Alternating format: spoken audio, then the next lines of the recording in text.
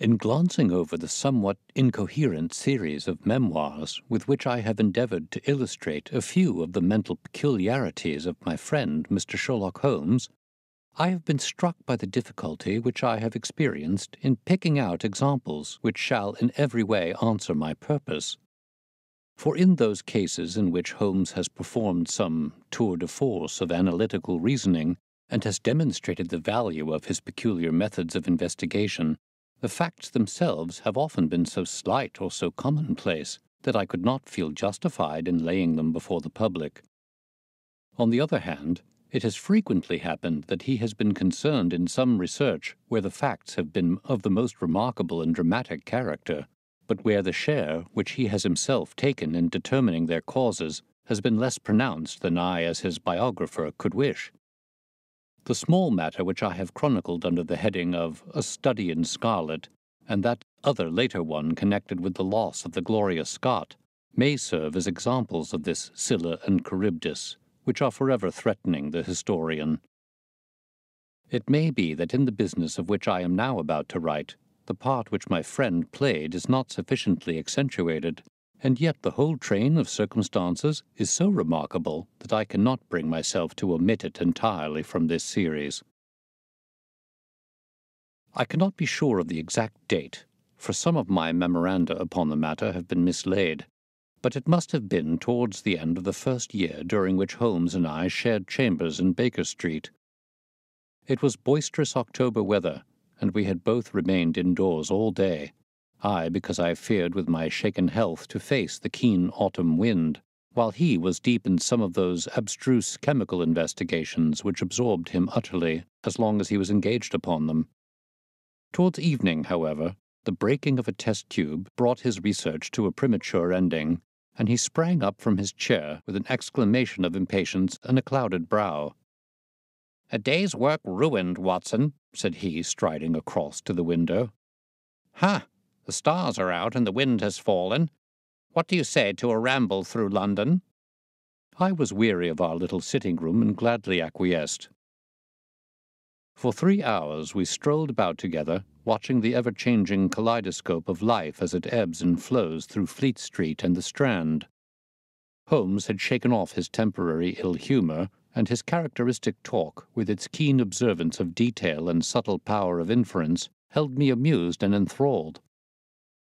It was 10 o'clock before we reached Baker Street again. A brougham was waiting at our door.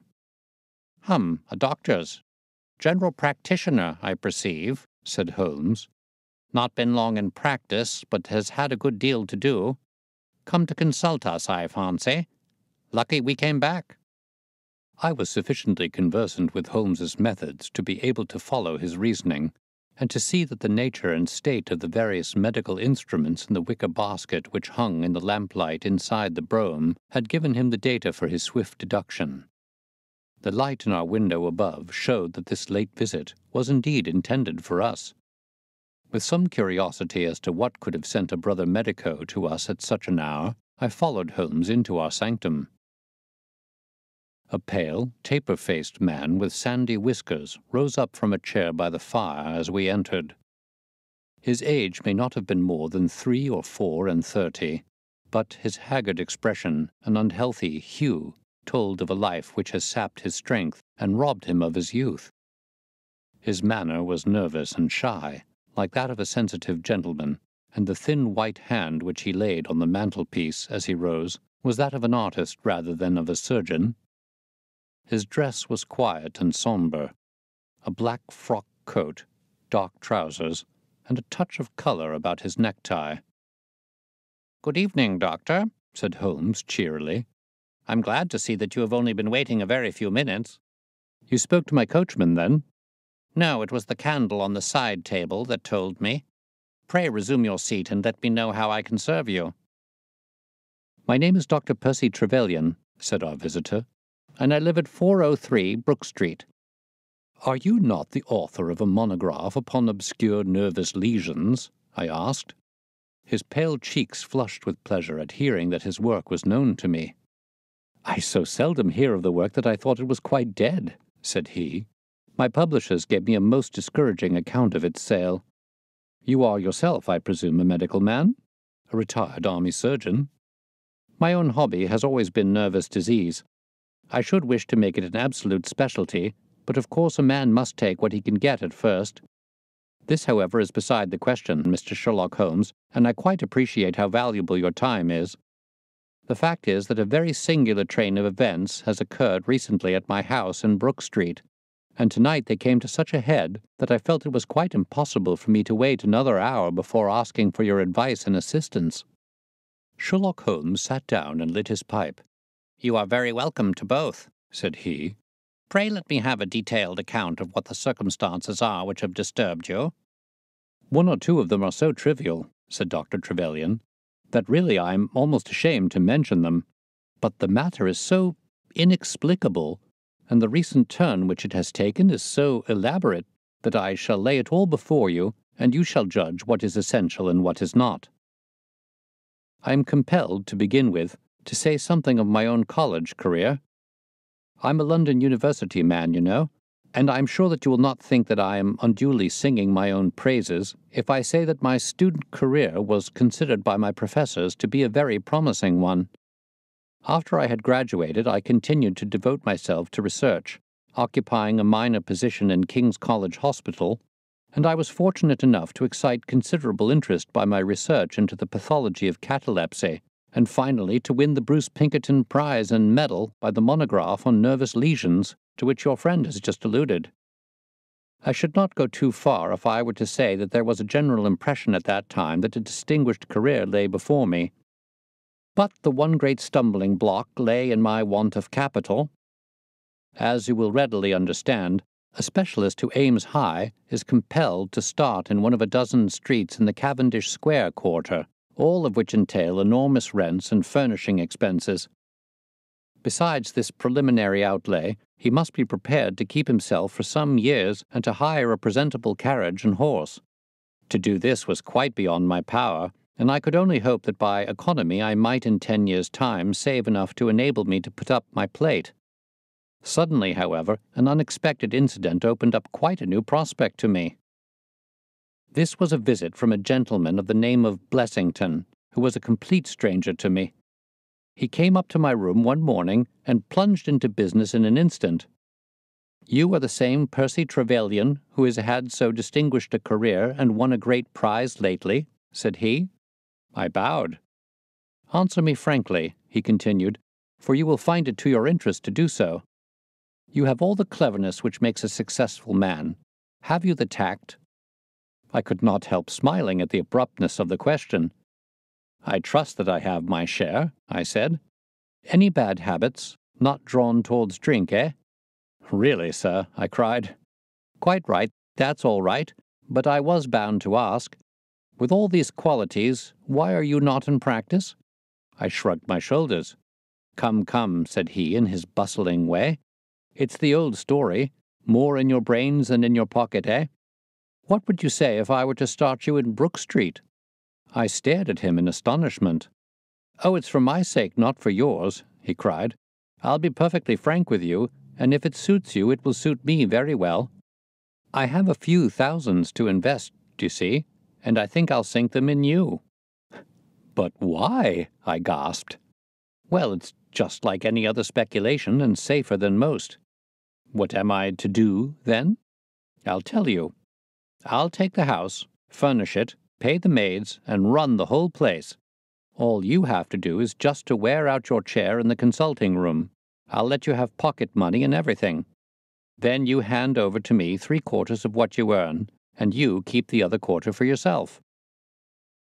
This was the strange proposal, Mr. Holmes, with which the man Blessington approached me. I won't weary you with the account of how we bargained and negotiated. It ended in my moving into the house next Lady Day and starting in practice on very much the same conditions as he had suggested. He came himself to live with me in the character of a resident patient. His heart was weak, it appears, and he needed constant medical supervision. He turned the 2 best rooms of the first floor into a sitting room and bedroom for himself.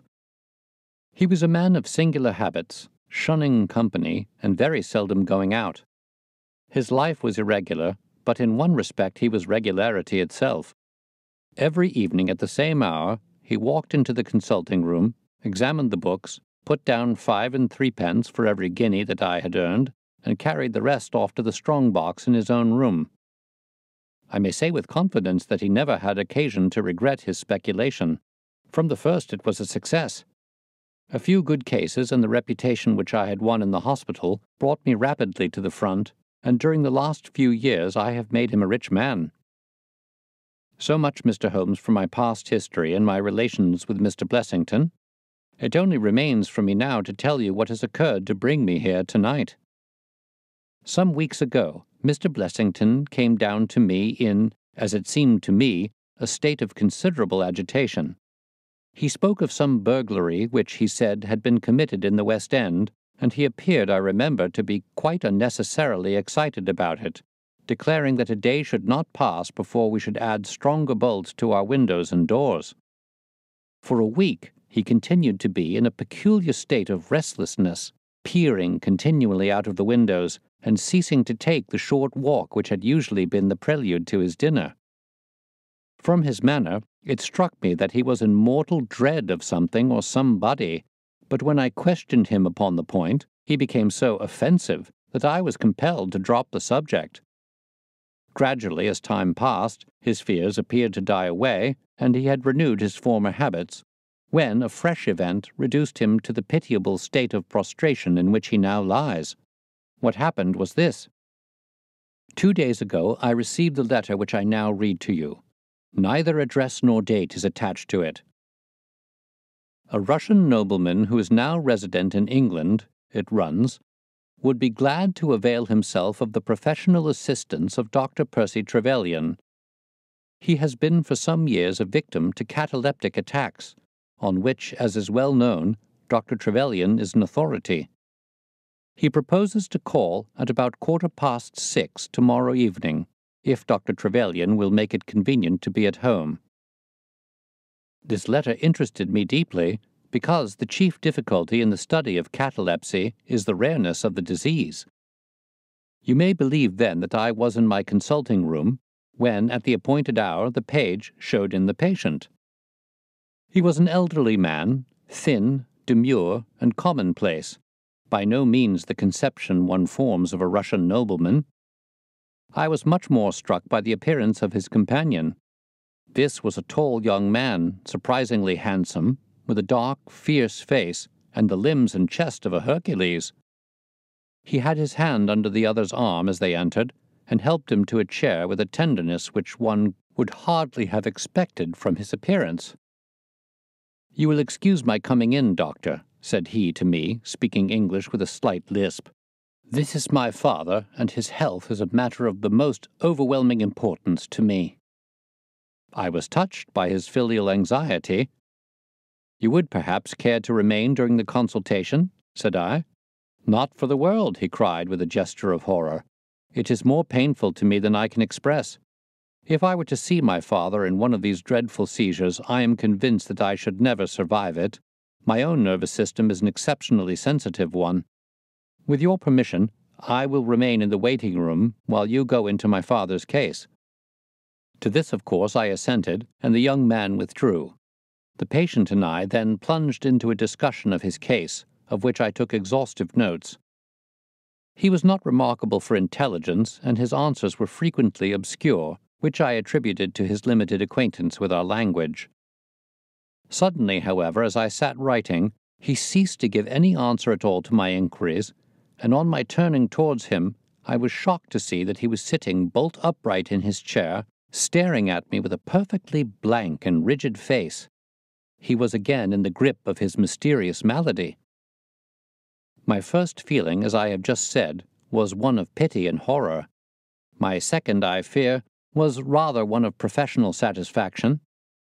I made notes of my patient's pulse and temperature, tested the rigidity of his muscles, and examined his reflexes. There was nothing markedly abnormal in any of these conditions, which harmonized with my former experiences. I had obtained good results in such cases by the inhalation of nitrite of amyl, and the present seemed an admirable opportunity of testing its virtues.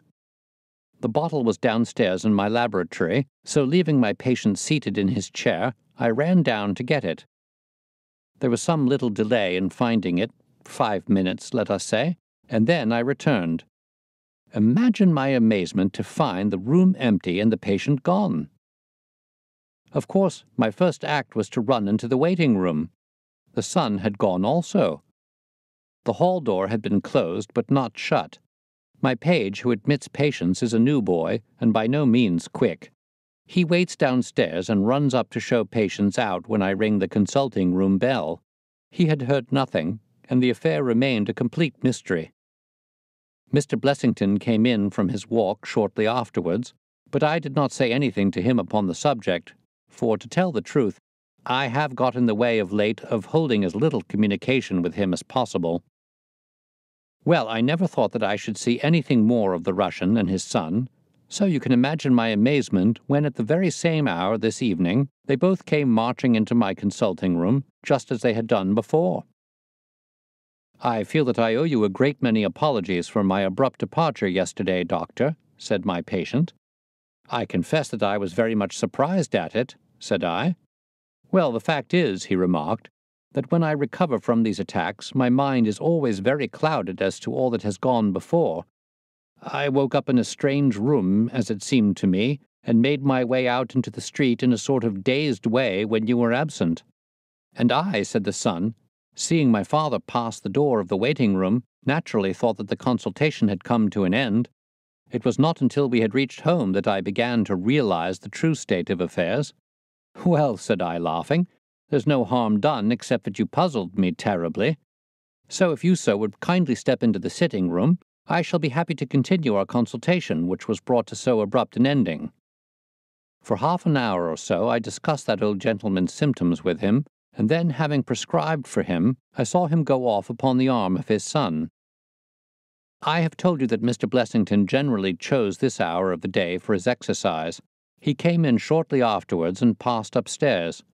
An instant later I heard him running down, and he burst into my consulting room like a man who is mad with panic. "Who has been in my room?" he cried. "No one," said I. "It's a lie," he yelled. "Come up and look." I passed over the grossness of his language, as he seemed half out of his mind with fear. When I went upstairs with him, he pointed to several footprints upon the light carpet. "Do you mean to say those are mine?" he cried. They were certainly very much larger than any which he could have made, and were evidently quite fresh. It rained hard this afternoon, as you know, and my patients were the only people who called. It must have been the case, then, that the man in the waiting room had, for some unknown reason, while I was busy with the other, ascended to the room of my resident patient. Nothing had been touched or taken, but there were the footprints to prove that the intrusion was an undoubted fact. Mr. Blessington seemed more excited over the matter than I should have thought possible, though of course it was enough to disturb anybody's peace of mind. He actually sat crying in an armchair, and I could hardly get him to speak coherently. It was his suggestion that I should come round to you, and of course I at once saw the propriety of it, for certainly the incident is a very singular one, though he appears to completely overrate its importance. If you would only come back with me in my brougham, you would at least be able to soothe him, though I can hardly hope that you will be able to explain this remarkable occurrence." Sherlock Holmes had listened to this long narrative with an intentness which showed me that his interest was keenly aroused. His face was as impassive as ever, but his lids had drooped more heavily over his eyes, and his smoke had curled up more thickly from his pipe to emphasize each curious episode in the doctor's tale. As our visitor concluded, Holmes sprang up without a word, handed me my hat, picked his own from the table, and followed Dr. Trevelyan to the door.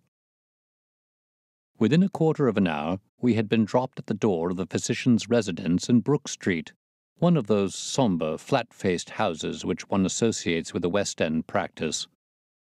A small page admitted us, and we began at once to ascend the broad, well-carpeted stair. But a singular interruption brought us to a standstill. The light at the top was suddenly whisked out, and from the darkness came a reedy, quivering voice. "I have a pistol," it cried. "I give you my word that I'll fire if you come any nearer." "This really grows outrageous, Mr. Blessington," cried Dr. Trevelyan. "Oh, then it's you, Doctor," said the voice, with a great heave of relief. "But those other gentlemen, are they what they pretend to be?" We were conscious of a long scrutiny out of the darkness. Yes, it's all right," said the voice at last. "You can come up, and I'm sorry if my precautions have annoyed you." He relit the stair gas as he spoke, and we saw before us a singular-looking man, whose appearance as well as his voice testified to his jangled nerves. He was very fat, but had apparently at some time been much fatter, so that the skin hung about his face in loose pouches, like the cheeks of a bloodhound. He was of a sickly color, and his thin, sandy hair seemed to bristle up with the intensity of his emotion. In his hand he held a pistol, but he thrust it into his pocket as we advanced. "Good evening, Mr. Holmes," said he. "I am sure that I am very much obliged to you for coming round. No one ever needed your advice more than I do. I suppose that Dr. Trevelyan has told you of this most unwarrantable intrusion into my rooms?" "Quite so," said Holmes. "Who are these two men, Mr. Blessington, and why do they wish to molest you?" Well, said the resident patient in a nervous fashion. "Of course it is hard to say that. You can hardly expect me to answer that, Mr. Holmes." "Do you mean to say that you don't know?" "Come in here, if you please. Just have the kindness to step in here." He led the way into his bedroom, which was large and comfortably furnished. "You see that?" said he, pointing to a big black box at the end of his bed. "I have never been a very rich man, Mr. Holmes. Never made but one investment in my life, as Dr. Trevelyan would tell you. But I don't believe in bankers. I would never trust a banker, Mr. Holmes. Between ourselves, what little I have is in that box, so you can understand what it means to me when unknown people force themselves into my rooms." Holmes looked at Blessington in his questioning way and shook his head. "I cannot possibly advise you if you try to deceive me," said he. "But I've told you everything." Holmes turned on his heel with a gesture of disgust. "Good night, Dr. Trevelyan," said he. "And no advice for me?" cried Blessington in a breaking voice. "My advice to you, sir, is to speak the truth." A minute later we were in the street and walking for home. We had crossed Oxford Street and were halfway down Harley Street before I could get a word from my companion. "Sorry to bring you out on such a fool's errand, Watson," he said at last. "It is an interesting case, too, at the bottom of it." "I can make little of it," I confessed. "Well, it is quite evident that there are two men, more perhaps, but at least two, who are determined for some reason to get at this fellow Blessington. I have no doubt in my mind that both on the first and on the second occasion that young man penetrated to Blessington's room, while his confederate, by an ingenious device, kept the doctor from interfering." "And the catalepsy?" "A fraudulent imitation, Watson, though I should hardly dare to hint as much to our specialist. It is a very easy complaint to imitate. I have done it myself." "And then?" "By the purest chance, Blessington was out on each occasion. Their reason for choosing so unusual an hour for a consultation was obviously to ensure that there should be no other patient in the waiting room. It just happened, however, that this hour coincided with Blessington's constitutional, which seems to show that they were not very well acquainted with his daily routine. Of course, if they had been merely after plunder, they would at least have made some attempt to search for it. Besides, I can read in a man's eye when it is his own skin that he is frightened for. It is inconceivable that this fellow could have made two such vindictive enemies as these appear to be without knowing of it. I hold it, therefore, to be certain that he does know who these men are, and that for reasons of his own he suppresses it. It is just possible that tomorrow may find him in a more communicative mood." "Is there not one alternative?" I suggested. "Grotesquely improbable, no doubt, but still just conceivable? Might the whole story of the cataleptic Russian and his son be a concoction of Dr. Trevelyan's, who has, for his own purposes, been in Blessington's rooms?" I saw in the gaslight that Holmes wore an amused smile at this brilliant departure of mine. "My dear fellow," said he, "it was one of the first solutions which occurred to me, but I was soon able to corroborate the doctor's tale. This young man has left prints upon the stair carpet which made it quite superfluous for me to ask to see those which he had made in the room. When I tell you that his shoes were square-toed instead of being pointed like Blessington's, and were quite an inch and a third longer than the doctor's, you will acknowledge that there can be no doubt as to his individuality.